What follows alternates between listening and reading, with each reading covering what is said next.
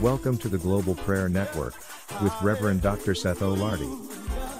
We pray this teaching will impact your life and bring you closer in your walk with Jesus.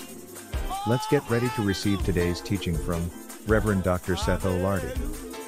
Good morning, good afternoon, good evening, wherever you might be on the globe.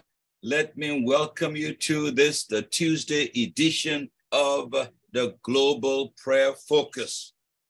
This is the dream, this is the vision whereby we would like to see the world come to a place of peace, a place of unity, a place of love, the end to all of the wars and sufferings in the world. And we strongly believe God can do it if we are unified in our voice. And that's the reason why we have the Global Prayer Focus. And what will happen with the Global Prayer Focus, we're going to have 197 persons, each representing a country in the world. And at noon, wherever we are going to be lifting up our voices unto God. If you think things are difficult now, you wait and see what the enemy is planning, because what's happening, we are moving toward the end of the age. And because of that, he wants to make sure he takes any and everything he can with him. But God said, if my people, which are called by my name, will seek my face, humble themselves, turn from their wicked ways, God said he can change things around. And that's what we are about. And I want you to be a part of this agent of change. I want you to be a part of those who are not just sitting around, talking about what's going on, sitting around, hoping things can happen. Nothing happens until something happens. And I'm glad that you are here today, and we are going to talk to God through prayers after we have taken some time to hear his word. Today, we're going to be talking about the fourth step to operating in the realm of the spiritual, so that when we go to God in prayers with our elevated prayers, God can and God will do it for us. Let us pray. We'll have some music, and we'll be right back to talk about operating in the spirit realm. Gracious God, our Father in heaven, we ask blessings now upon your word and upon this our time together. In Jesus' precious name, amen, and thanks be to God. Today we want to continue talking about believing.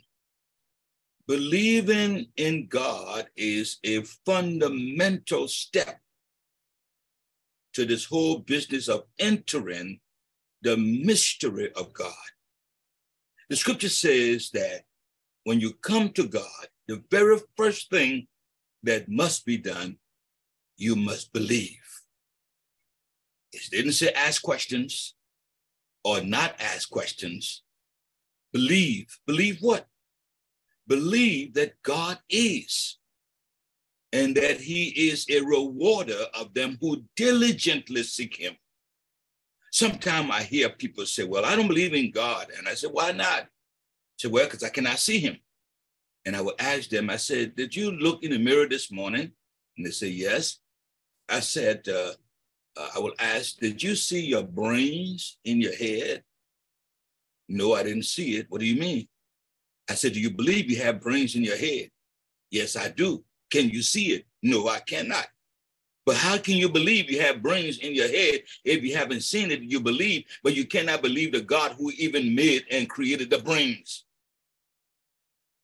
So the scripture says in Hebrews 11:6, when you come to God, you've got to first of all believe. If you don't believe, you throw off the whole process. But the aspect of believing is a spiritual thing. It is not material. It's not organizational. It's not tribal. It's not cultural. It is spiritual. You know, Jesus said when you go to worship, you must worship the Lord. How? In spirit and in truth.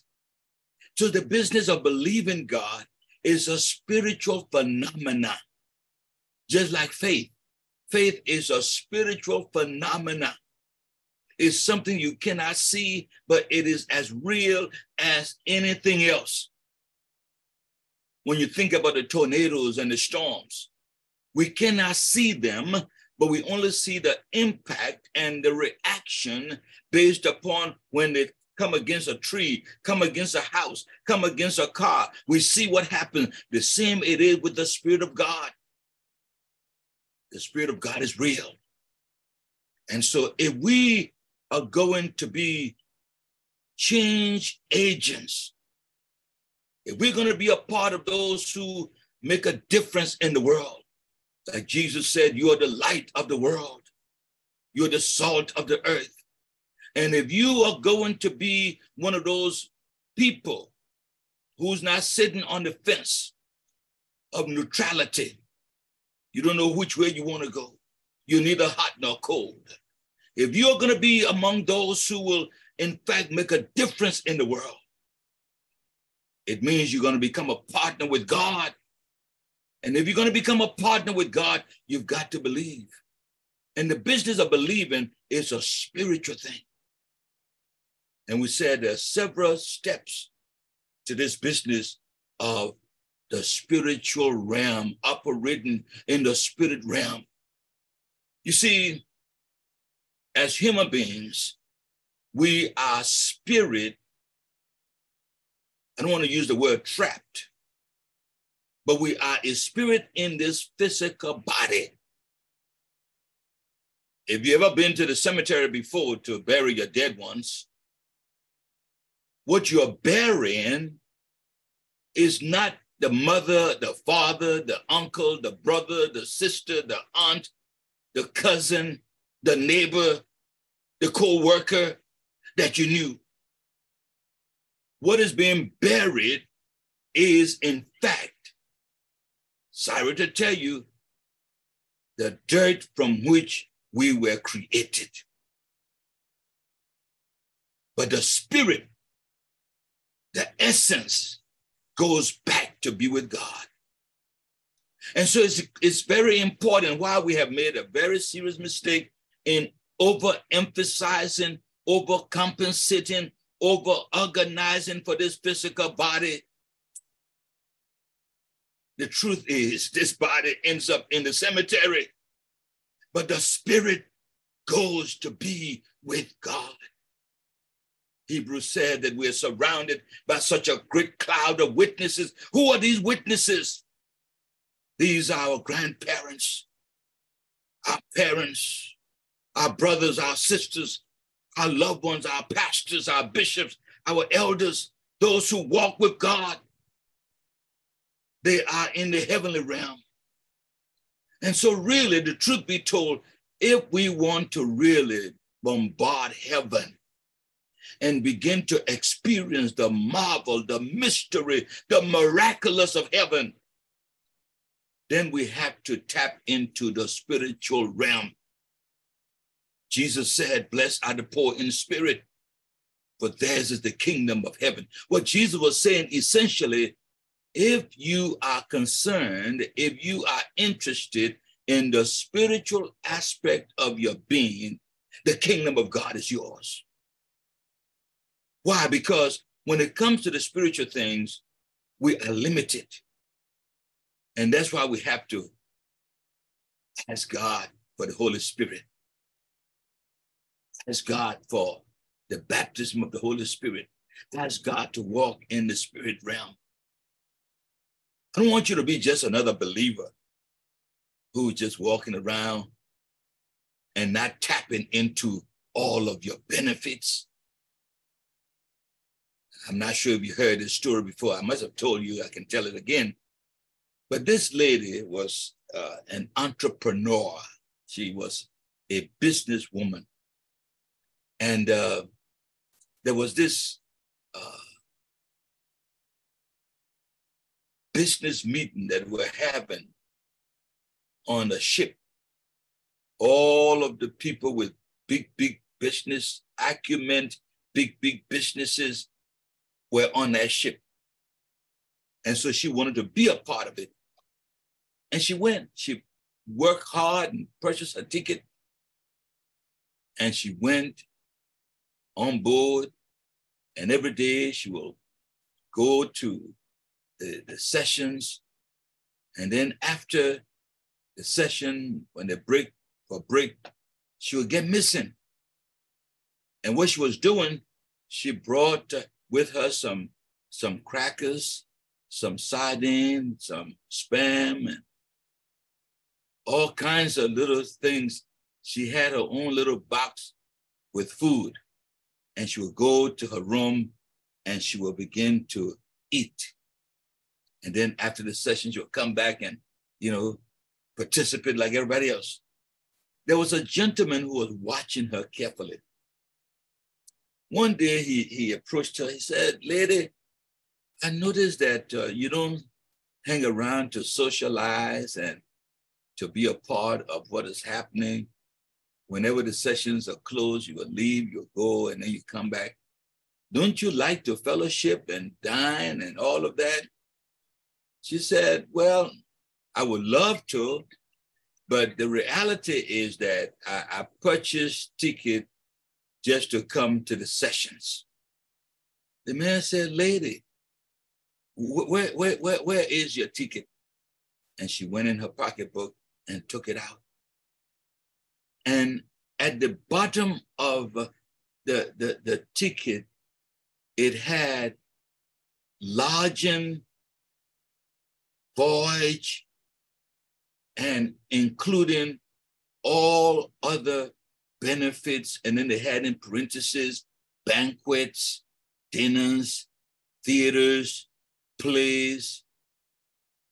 And here this woman had been on this ship all of these days, almost coming to the end, and failed to read the fine prints. The fine prints really illustrated her benefits, what she was entitled to. Well, thank God she had somebody to tell her, and she was able to get it corrected. Where the same it is with us. If you read the fine prints, if you read the fine prints in the Bible, God intended for us to be fruitful, to multiply, to have ability to subdue, ability to have dominion. He blessed us with everything in heavenly places. He even made us to sit in heavenly places through Jesus Christ. We are his masterpiece. The challenge, though, is we're not reading the fine prints. And in order to understand the fine prints, we have to operate in the realm of the spirit. And operating in the realm of the spirit is so crucial. If you do not remember anything that we have said or will ever say, remember this: Jesus Christ came to this earth to destroy the works of the devil, to reconcile us back to God, to redeem us from sin, from death and the grave, and to make it possible that the Holy Spirit is made available to us. And that's the reason why he said to his disciples in John the 14th chapter, he said, I'm going to talk to the Father, and he will send you another advocate. I want you to know, if you want to elevate your prayer life, then you want to get excited about the operations of the Holy Spirit. As I was preparing for this session today, God dropped in my spirit that the secret to victorious living, the secret to walking in his word, the secret to experiencing all of the blessings God has for you and God has for me, The secret is operating in the spirit realm and walking according to the guidance of the Holy Spirit. If you walk according to the guidance of the Holy Spirit, if you operate in the realm of the Spirit, I'm telling you, you are ready to experience the joy of what it means to be a Christian, to be a follower of Jesus Christ. God said it. He said it's not by might, it's not by power, it's not by some organizational scheme, it's not by some liturgical process. God said the way by which you can encounter him and have fellowship with him and walk in victory is through the power of the Holy Spirit. Glory to God. And so we want to share with you today the fourth element of operating in the Spirit so that we move on to the elevated prayers. What's involved in elevating your prayer life? We said that you got to agree, you got to believe, but then we'll also talk about how to commit your ways, your works, your plans onto the Lord. But I want to finish today talking about the spiritual aspect, because this business is a spiritual thing. It's a spiritual thing. There's a gentleman by the name of D.L. Moody. You probably have heard the name before. D.L. Moody was a regular lay person, but he became very, very famous. And oftentimes when they had meetings, his name will always pop up. There was never, ever a spiritual, religious meeting in his age that his name didn't come up. And one day somebody asked the question, what is it about D.L. Moody that everybody's talking about him? Does he have a monopoly on the Holy Spirit? And they said, no, he doesn't have a monopoly on the Holy Spirit, but the Holy Spirit has a monopoly on him. And when the Holy Spirit has a monopoly on you, glory to God, that's when you really, really know. Not know, but you really believe. And you walk in that confidence, you walk in that courage, you walk in that commitment, indeed, that nothing is too hard for God. With God, all things are possible. You see, a lot of times we say it, but we really don't believe it. Because if we believed it, then our actions, the kind of dreams and visions that we'll have, will explain what we say we're saying. So today, I want us to just take some time now and delve into the fourth dimension of the spiritual operation by which we can elevate our belief system so that when we go to God in prayers, God can actually do it for us. Because you remember we talked about the fact that God is a prayer answering God. He's actually a prayer answering God. And because he's a prayer answering God, we have no doubt. What does the Bible say? The Bible says here in Romans, the 8th chapter and the 14th verse rather. And this is actually, listen to me. This is the actual secret to living an abundant, blessed, compassionate, and a dedicated life to God. If you are truly, truly interested in living abundantly, like Jesus said, I am come that you might have life and you might have it more abundantly. If you are interested in living the blessed life, and you see, the blessed life is two parts. Part one is the favor of God, and part two is the protection of God on your dreams, on your hopes, on your aspirations. Because you see, one of the things you want to understand is that whenever you are blessed the enemy always wants to come and destroy. He may come through your friends. He may come through the institution. He may come through the world, but he comes to destroy. But when the blessing of God is upon your life, not only are you favored, but you're also protected. And so in the book of Romans, the 8th chapter and the 14th verse, listen to this now. For as many as are led by the Spirit, they are the sons and the daughters of God. Did you hear that? For as many as are led by the Spirit of God, they are the sons and the daughters of God. You see, what this means, it means that the Spirit of God is interacting with your spirit,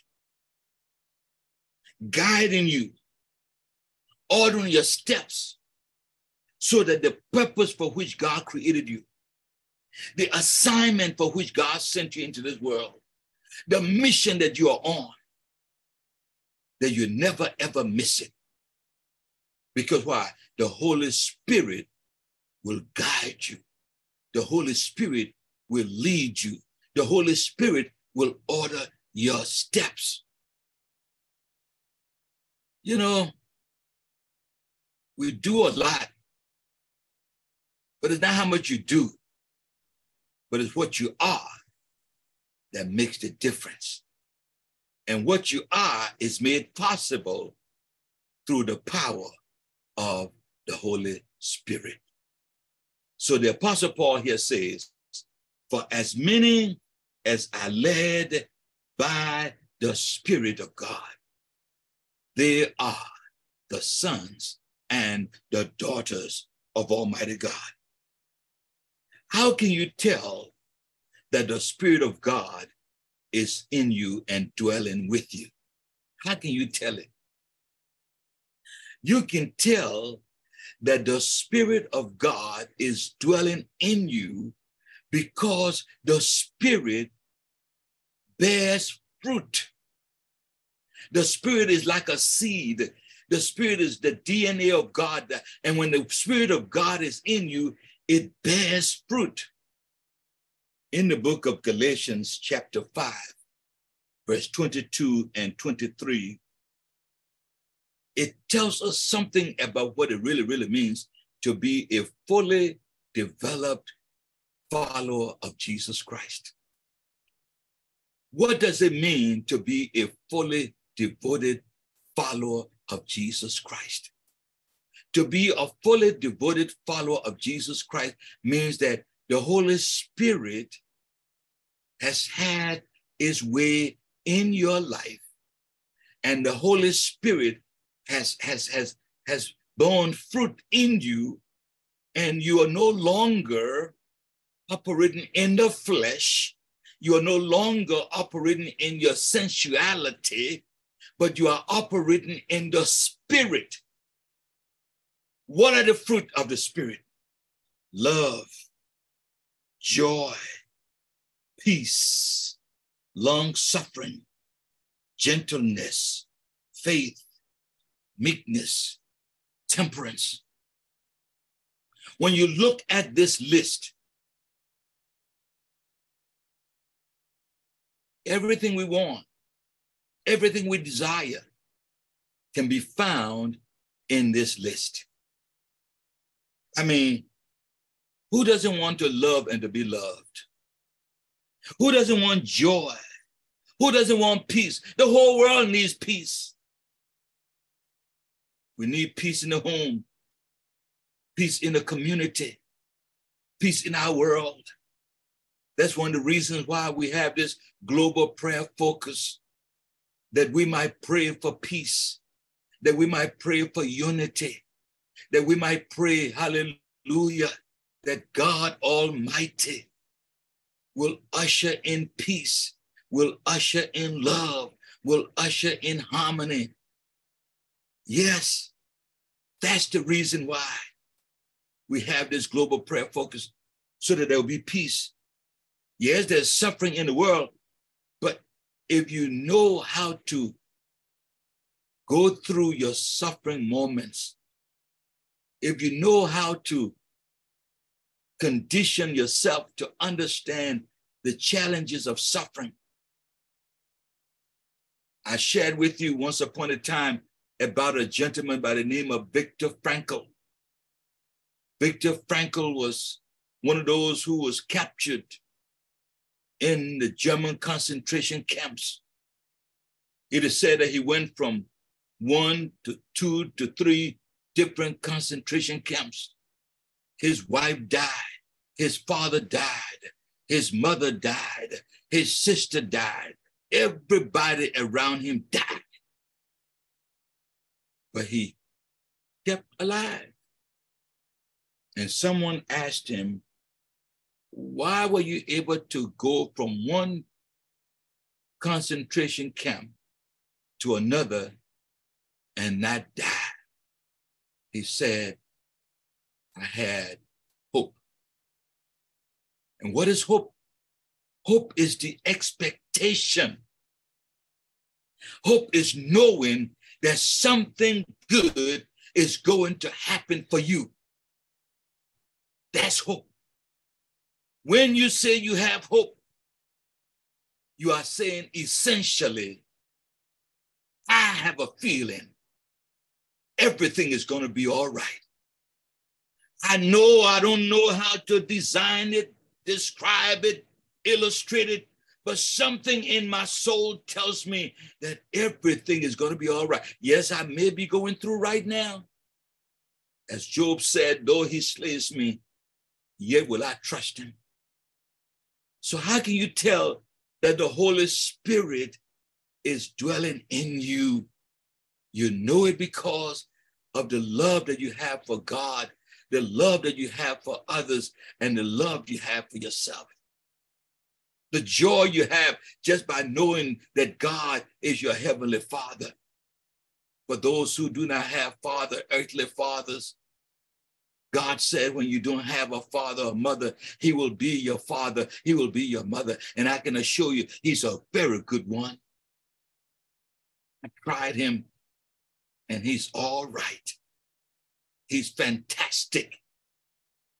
So when the Holy Spirit is dwelling in you, you have love, you have joy, you have peace, you have long suffering, you have gentleness, you have goodness going for you, you have faith in the things of God, you have meekness, hallelujah, and you are temperate. You're not easily angered. You know, some people, they say they love the Lord, but don't rub them wrongly. Don't do that. Something bad will come out. And you know how long it takes to build a cathedral? It takes many, many years. But do you know it takes just a few seconds with the right dynamite and you can take down a whole cathedral, just like a city. You know, we're watching what's happening in Ukraine, in parts of Africa, parts of Europe. It took many years to build those cities, many years to build those cultures. And just one bomb can decimate and destroy. What am I saying to you? You can spend all of the years working to have a good reputation. And if you're not careful, all it takes, one crazy decision, and everything comes tumbling down. And the only thing people remember of you when your name is mentioned, oh, that's the person who shoplifted. Oh, that's the person who murdered somebody. Oh, that's the person who did this, did that. They don't remember all of the 99 wonderful things you did in life. That's why you have to be careful and let the Holy Spirit guide you. That's what God wants. God wants us to be successful. God wants us to abound. But my brothers and my sisters, let me tell you the truth. The key is, in fact, through the power of the Holy Spirit. Through the power of the Holy Spirit. Let me just share with you what happens when the Holy Spirit is in and dwelling with you. You see, because one of the principal things that the Holy Spirit is supposed to do for us is to help us to clarify, to understand our mission, our assignment, our purpose, and our goals for living. Because guess what? Please understand, you may have a job, praise God, it helps you to pay your rent, etc., etc. But be careful not to confuse God's assignment on your life with a job. Do not confuse God's plan for your life with a job. The job may be the means, the conduit, the process by which God will get you to what it is that you're supposed to be and supposed to do. So if you look with me at Matthew chapter 4, you will see how when the Holy Spirit is working with you, how the Holy Spirit can help you to clarify your vision, your mission, your goal for existence. In Matthew chapter 4, it happened for Jesus. And if it happened for Jesus, yes, it can happen for you and it can happen for me. It says here in Matthew chapter 4, beginning at verse 1. Then Jesus was led by the Spirit into the wilderness to be tempted. That word tempt is not to do something negative, but to be tested, to make sure that he brings forth the plan of salvation as God intended, to be tested. And who was the one? The devil. It says, for 40 days and 40 nights, he fasted and became very, very hungry. I want you to listen to this. The devil doesn't bother you when you're doing well. When you're doing well on your own, no, he doesn't bother you. When you go into a nightclub, you're drinking, you're womanizing, you're doing everything, he doesn't bother you. No, But when you decide, when you decide you're going to follow God, you're going to take your walk with God seriously, that's when he gets excitedly disturbed and wants to get the best of you. So he waited until Jesus was hungry, and then he stepped up. During that time, the devil came and said to him, if you are the Son of God, tell these stones to become loaves of bread.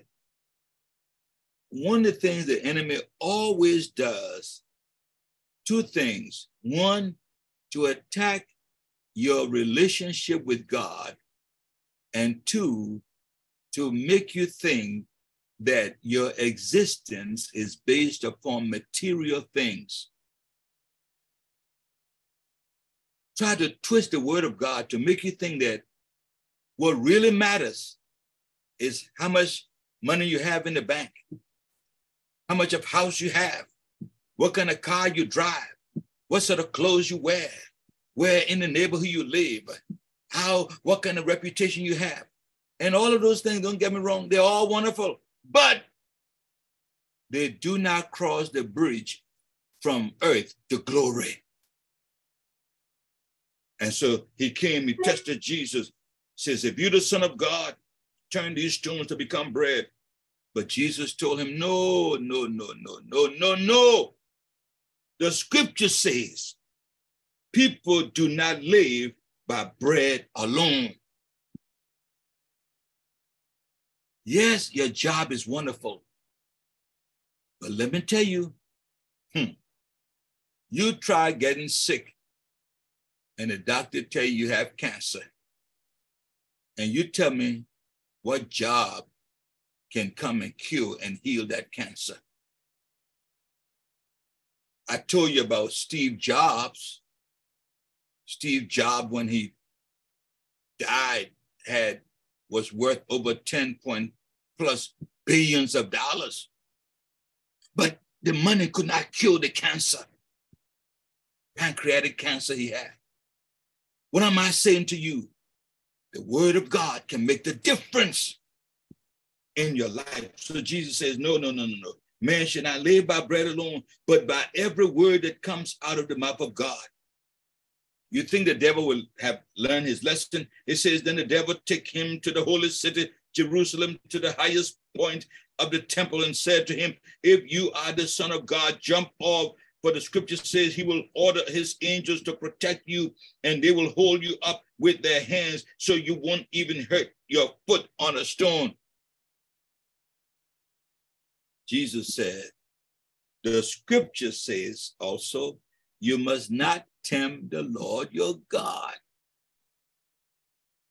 I want you to understand that the enemy will always attack your relationship with God, your identity with God, and what the word of God says or didn't say. But if you notice here, every time when Jesus was tempted, he went to what? The word of God. He didn't try to rationalize. He didn't go to a psychologist. He didn't go to a counselor. He went to the word of God. And with the word of God and the Holy Spirit, with some understanding, you can make it. If you think that the devil would have left him, no. Then the devil comes back and the devil took him spiritually. Now, these are all spiritual things happening. The devil took him to the peak of the very high mountain and showed him all the kingdoms of the world and their glory. And the devil said, what? I will give it all to you, he said, if you will kneel down and worship me. Because the truth is, if we are not careful, we'll worship material things. Worship our cars, worship our clothes, worship our homes, worship our low piece of job, worship our credit card, worship our cell phone, worship material things. The devil told Jesus, if you can kneel down and worship me, I will give you all of these things. How crazy was the devil? Don't you know Jesus Christ? Through him, everything was created. And you would tell him to bow down to himself. But listen to what Jesus said to him. Jesus said, get out of here, Satan. For the scripture says, you must worship the Lord your God and serve him only. Worship God and serve him only. Worship God and serve him only. I want you to know this. If your job is not a service to God, you need to revisit it. If whatever you do is not a way by which you serve God, then you are living a double life. The scripture says, whatever you do, whether you drink, whether you eat, whatever you do it to the glory of God. And so Jesus here says, you must worship God and serve him only. So that means everything you do must be of either worship or service to God. You see, because if whatever you do is not a worship or service to God, then you're the kind of person who 1 minute you're worshiping God, serving God, the other minute you're worshiping yourself, you're worshiping the world. And so everything you do, you must see it as a way by which you are worshiping God. Jesus was led of the Spirit And because he was led of the Spirit, he was able to execute the plan of salvation, even to the point of going to the cross of Calvary and dying for us. But because he was led by the Spirit of God and did what God said that he must do, guess what? He died on Friday, but Sunday morning, God be praised, he was raised from the dead, and now he's been given all power. He said, all power is given unto me, both in heaven and in earth. And because of what he's done, every knee shall bow and every tongue will confess that Jesus Christ is Lord. Hallelujah. Hallelujah. Hallelujah. Yes, when you are led by the Spirit of God, it makes all the difference in the world. When you are led by the Spirit of God, you saw what Jesus did? Jesus was able to overpower, to decimate the enemy because of what? Because he was very okoron. He was very knowledgeable. He knew the word of God. What does the word of God say to us? In Psalm 119, verse 133, it says what? Order my steps in your word. You want to be victorious? You want to overcome? You want to succeed? You want to accomplish? Let the word of God order your steps. In Isaiah chapter 43, verse 26, God said, put me in remembrance of my word. What did God say to you? What did God say about you? I often tell you how in the pastorate, we came upon Psalm number 84, verse 11, that said, for the Lord God is a sun and a shield.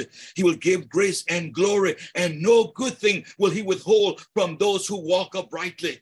And I stood on that scripture and said to the congregation, I am believing God for $50 million. I know some of them look at me kind of crazy, but can I tell you that God exceeded that? Whenever you have the opportunity to come to Gola in Winston-Salem, North Carolina, US of A, come to a street called Patterson. We were the only viable entity in that very area, vicinity. God blessed us. We purchased some almost 15 acres of land in the city. And God did it. All because of that particular word. For the Lord God is a sun and a shield. He will give grace and glory, and no good thing will he withhold from those who walk uprightly. So whenever I went to God and prayed, do you know what I did? I put God in remembrance of that word. I said, God, you said, if I walk uprightly, no good thing will you withhold from me. I put God in remembrance of his word. And God did it. He exceeded my expectations. Yes, God did it. And I want to encourage you, take some time and find out, God, what are you speaking to me? What is the word? What is the message for me? God told Joshua in Joshua 1 and verse 8, he says, listen, this word, if you keep this word in your mouth, and if you do not turn to the right or to the left, you know what God said? You will bring to yourself good success. You see, there's some success that can cause you headache. If I had the time, I would share with you how once upon a time we're doing a program and it was very successful.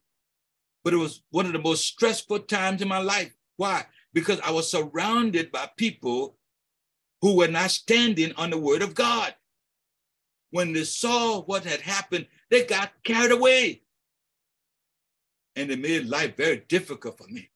So that's why I know there is such a thing as good success and success that can be stressful. But when God does it, there's no burden along with it. And so God said to Joshua, if you keep this word in your mouth, it will bring to you good success.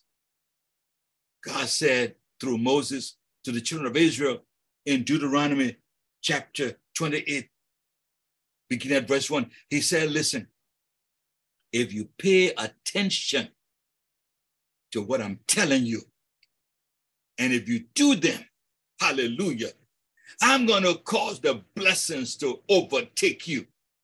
Can you imagine running after your blessings? Can you imagine chasing after your blessings? Because God not only blessed you, but he exceeded your expectation. He exceeded your imagination. He exceeded any kind of thought you had. All because of what? The word of God. But as I said in the beginning, this is the secret. It's the word of God, yes, but it is the leadership of the Holy Spirit in your life that makes the difference. So I want to encourage you. If you're not assured of the Holy Spirit in your life, ask the Lord, God, give me your Holy Spirit. You know, on the day of Pentecost, Peter gave the formula, repent of your sins, be baptized, and ask the Lord. He will give you the Holy Spirit. Hallelujah. And when you have the Holy Spirit, not only will you be blessed in the word of God, but you'll be blessed in the city, blessed in the country, blessed in the home. Whatever you do, God said he will be blessed. Why? Because you are being led appropriately by the word of God. It's just like going to your ATM machine. When you put your card in, you got to remember the PIN number. The same it is with us and God. When you plug your life into the things of the kingdom of God and you know what God said to you and you put God in remembrance of what he said to you, is your PIN number. And when you put in the right PIN number, you get out your own money. The blessings are there for you, but you've got to appropriate it through the power of the word of God as you are led by the Holy Spirit. Ask God to bless you with the Holy Spirit, receive the Holy Spirit, and continue in the Holy Spirit. And guess what?